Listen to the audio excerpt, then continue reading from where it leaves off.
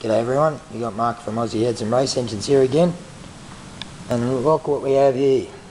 It's been about 5 weeks, been waiting on these puppies from the States. Got our Pistons for our 396.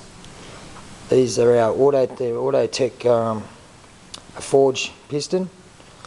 They're fully custom made for our stroke, and we've got a 38.4cc dome on that.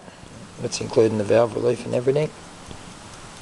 So that in turn with our extra stroke, and here's our little puppy here, our 4-inch stroker crank. It's 4340 forging. It's been gun barrel drilled through the big ends just to reduce weight.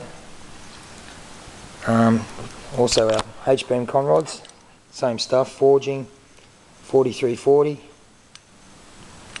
They run a full floating small end bush in it, so the piston is a full floating piston, less friction.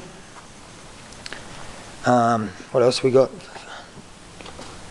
Is the timing set. What I've done on this one, it runs a roller hydraulic.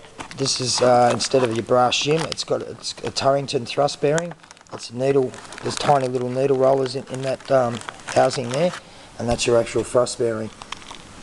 Got our oil pump and that. I always, on all my engines, I use these hardened oil pump drive shafts. I always put new oil pump drive shafts in all my engines. And we got our bearings here. So what I'm up to here, while we're waiting on our pistons, I've given it a block, just a D-dag, just to take the rough casting off it. It's not fully polished, but yeah, just to take the rough stuff off it. It had big casting flash marks everywhere. I've blended it all back. It had big dags here and there, so it's all been rounded off. So when it's all finished and painted, it'll look really nice. So I've done that, done a bit of work around the front there. And yeah, like I said, just in the valley, they have a lot of casting flash, real rough here, so take all them off.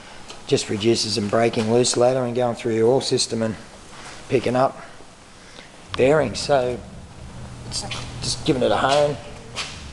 So what we're going to do now is we're going to dummy assemble all this up, because this is a new configuration here. So we've gone the 4-inch stroke, which is going to bring our 396 up to 434 cubic inches. And so we'll throw the crank in. We've got main studs, we've got head studs for this thing. We've got big sump coming for it. So yeah, all we'll do is we'll put the crank in, the block, we'll put our pistons on our rods, won't worry about any rings or circlips, but we'll just dummy assemble it. And what we're going to achieve there is we'll wind it over and get every cylinder up at top dead centre, with a dial of course, and we'll measure how far the pistons are up from the top of the deck, your deck clearance. And once we get that figure, we can blow it all apart again and work out our compression ratio. At the moment, the way it's sort of roughly working out with our extra stroke and the dome on the pistons, it's probably going to push it up to around about 11.2. But we'll nail that figure after the dummy assembly. But I want about a 10.5. So with 11.2, I can take some out of the combustion chambers and bring them all back blueprinted perfectly to every cylinder. So that's basically it for now. Just wanted to show you all the new parts we got in. So you know, you've got gaskets, everything. It's got a full hydraulic roller camshaft in it. The heads are big, they got heaps of work done to them, so this thing is going to be pretty good when it's finished. So basically all we're doing is, like I said, throw all this stuff in the rotating assembly, do our measurements, pull it all back apart, then we start machining to get our compression happening. And then we'll send all this stuff away for balancing.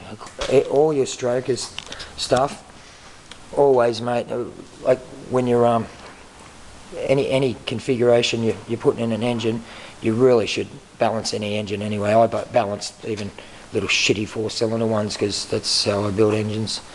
They just a lot more smoother, and I know what factory standards are like. So nothing like blueprint, I can tell you that.